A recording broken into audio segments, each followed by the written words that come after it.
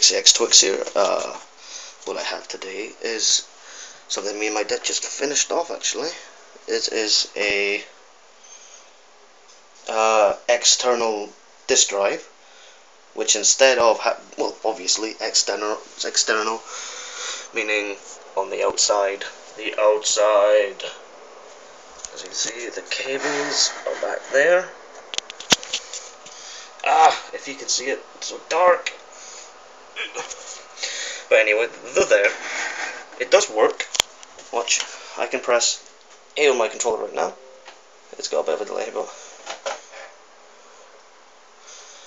obviously this isn't the right drive for it. I just thought it'd be better than using a broken one.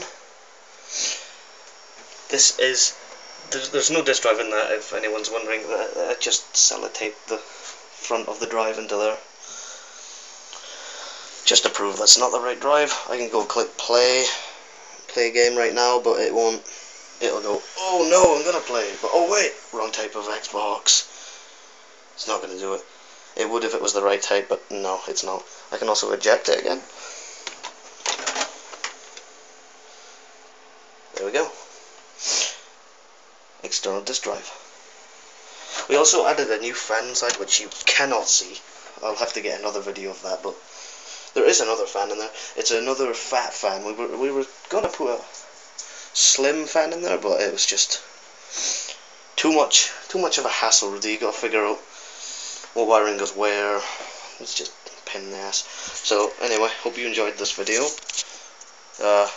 Whatever. Just continue with your own business now.